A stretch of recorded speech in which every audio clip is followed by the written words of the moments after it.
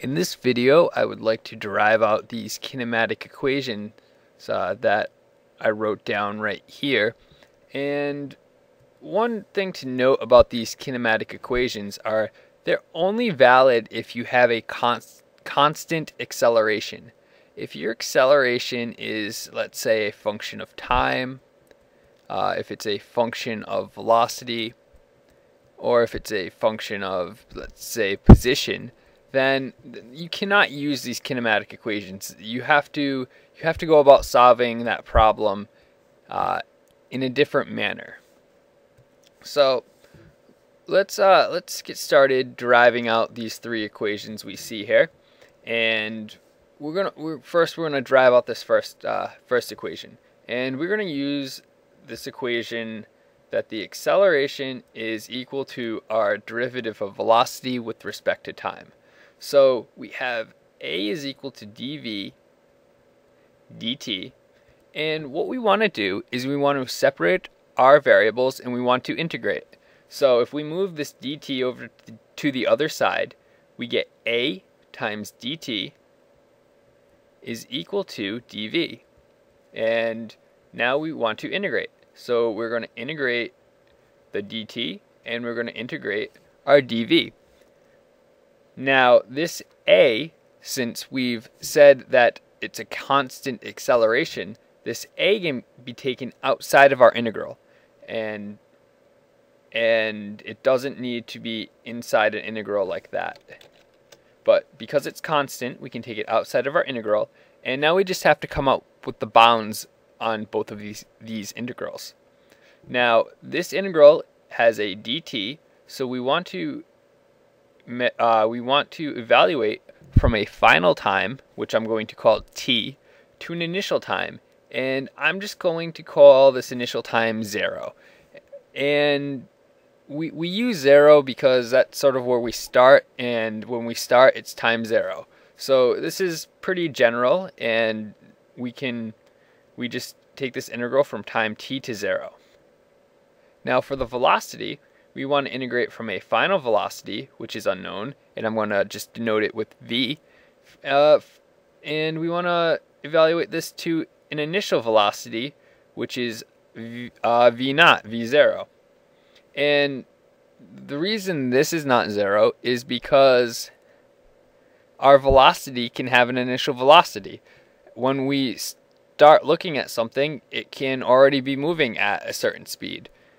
It certainly can be 0 if something starts from rest, then our initial velocity is 0, but it doesn't need to be. So if we evaluate this integral, we get a times t, which is evaluated from t to 0, is equal to v, which is evaluated from v to v naught. And now if we plug in our bounds, we get at is equal to v minus v naught, and if we move this v naught to the other side of the equation, we're going to get this first equation right here. We're going to get v is equal to v naught plus at. So this is the first equation, and let's go ahead and try to figure out how we get this second equation. And to get this second equation, let's also use this velocity equation right here. So we've used this equation, and now we're going to use this velocity. So our velocity is equal to dx dt, and we have just, in this last, when we derived out our first equation, we now have an expression for velocity. We have v is equal to v naught plus at.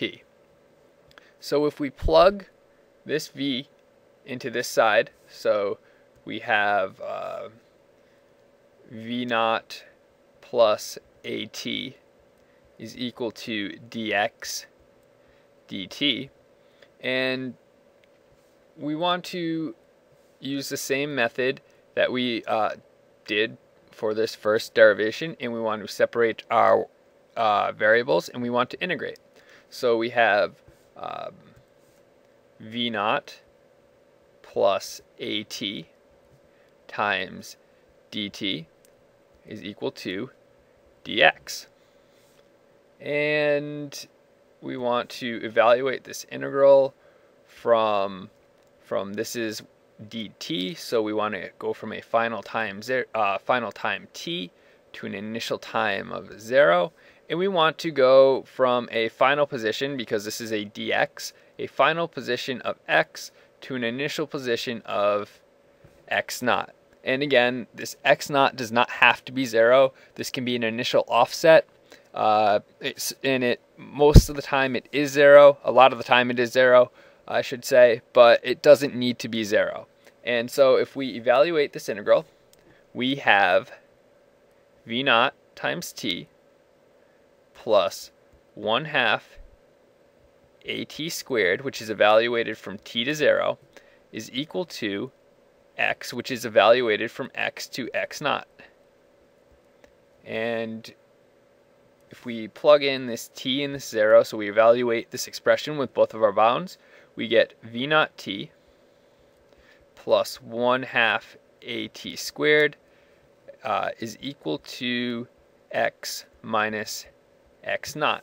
And we can bring this x naught to the other side of the equation, so we get x is equal to x naught plus v naught t plus 1/2 at squared.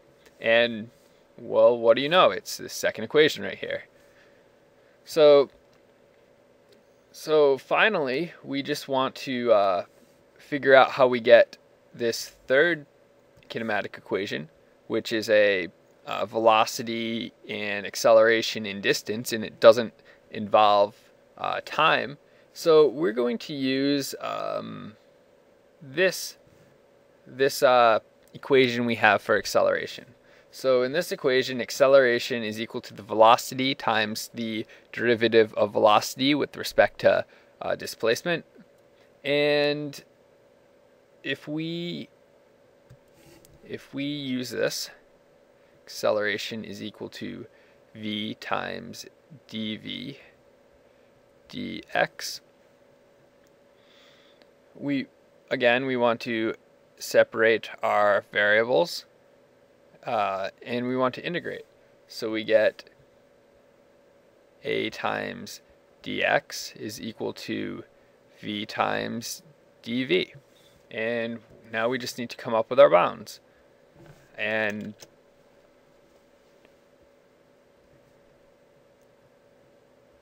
our bounds are going to be from an initial time, a final position, which is just x, to an initial position, which is x naught. And this velocity is going to be from a final velocity of v to an initial velocity of v naught. Now, if we take this integral, we get a times x, and this x is evaluated from x to x0, and this is equal to v squared divided by 2, which is evaluated from a final velocity to an initial velocity, so v to v0. Now, if we plug in these bounds, we have a times x minus x0 is equal to v squared divided by 2 minus v naught squared divided by 2.